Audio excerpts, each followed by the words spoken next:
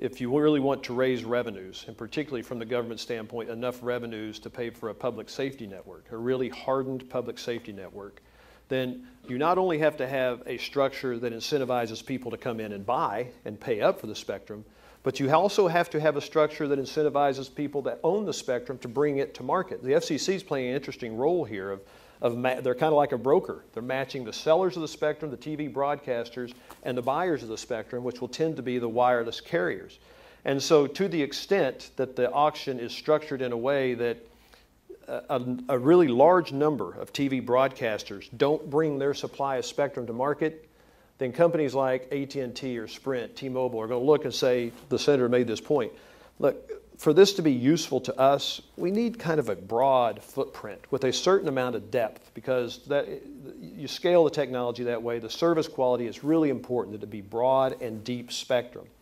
And so if you don't get enough broadcasters coming into the marketplace, putting their spectrum in there where companies can acquire these really broad footprints of spectrum, then the auction will fail in and of itself. So getting the auction structure right is critical to make sure you have people with supply and people with demand coming to meet and bringing the revenues to the table.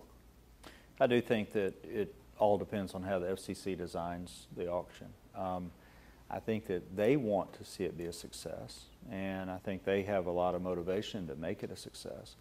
I think they have to weigh lots and lots of different factors. You know, one of the things that I think is just true about this, and this is one of the question marks that no one knows the answer to, and that's why there's anxiety about it, is if you really look around the country, we talk about this spectrum crunch, really look around the country, there's not a spectrum crunch in most areas. I mean, I don't know, Randall. Today.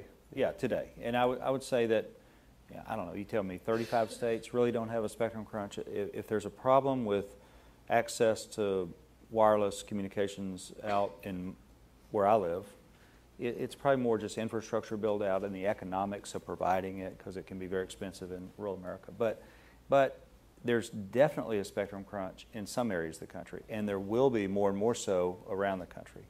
So, you know, one of the questions is where you need the spectrum the most critical need is in the urban areas, right?